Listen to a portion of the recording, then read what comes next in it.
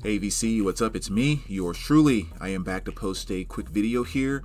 This is going to be a quick response to my boy Chris Propfe here in the VC. If you do not know Chris, make sure you get your rear over there to his channel. Check him out, subscribe. You definitely won't regret it because just one of the absolute coolest guys in the VC. Funny as can be, extremely knowledgeable, the whole nine, and absolutely love him to death. But yeah, get over there and check out his channel if you have not been subscribed to him. He put up a nice, cool little kind of quick, right to the point type of thread, which is kind of fun. And it's basically using album title or band names, spell out vinyl, you know, V-I-N-Y-L.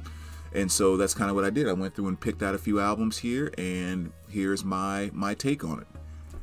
So of course we got to start off with the V, and we're going to start off with this band right here, which is Vindicator. There Will Be Blood. This is their 2008 release here.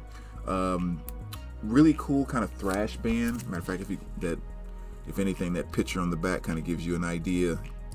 But yeah, really cool stuff. I discovered them maybe 5 years ago or something like that.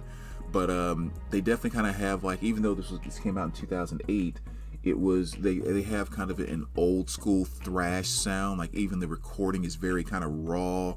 Very Exodus-like, maybe Testament kind of feel to it. In some places, I always got the impression that some songs were like, and I don't think they actually were, but just the feeling, were like punk songs that were turned into thrash songs, that type of thing. But yeah, you kind of listen to it, and you get a lot of different feels from different types of metal through that, but just a really awesome album. So if you're not familiar with that, make sure you check out Vindicator. Next, we'll move on to and we'll go with the one and only Mr. Ice-T, and this is his album Power. Nice gold stamp promo there. But yeah, my absolute favorite Ice-T album, and this was really kind of the first album that brought me to Ice-T. So, you know, obviously those tend to stick. But yeah, you know, great stuff on there, like, you know, I'm Your Pusher, High Rollers, Grand Larceny, the title track Power, just, you know, all kinds of great stuff on here. But yeah, but definitely my favorite Ice-T album right there. So there's your I.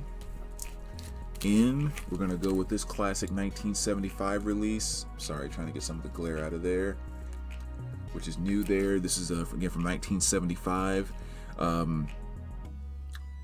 Really always kind of hard to describe them. Just kind of one of those, it's not really experimental, but just kind of I mean, quite frankly, I never thought about that. Like, exactly how do you verbally put them into words?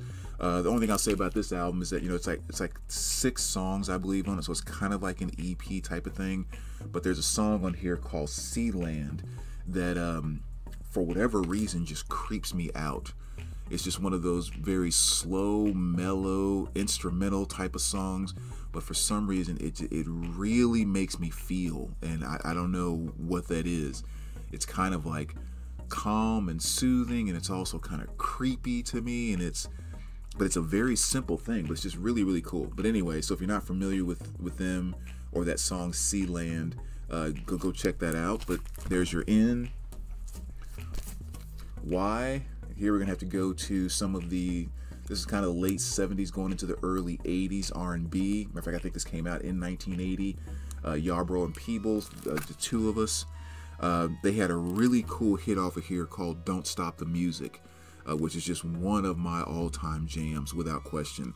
A great mixture of kind of the electric funk thing that was really going to take over the early to mid 80s in R&B, but then also kind of that female 80s R&B vocal delivery. The stuff that you're going to be getting like with Rose Royce and SOS Band and stuff like that, like her vocal style. And just between the two, I mean, they came up with that hit, Don't Stop the Music. It is just a jam. Oh my gosh, it's a jam. But there's your Y from Yarbrough and Peebles. And last but not least, we're going to go with, for L, Litter. This is $100 Fine. Very cool psych album from 1968.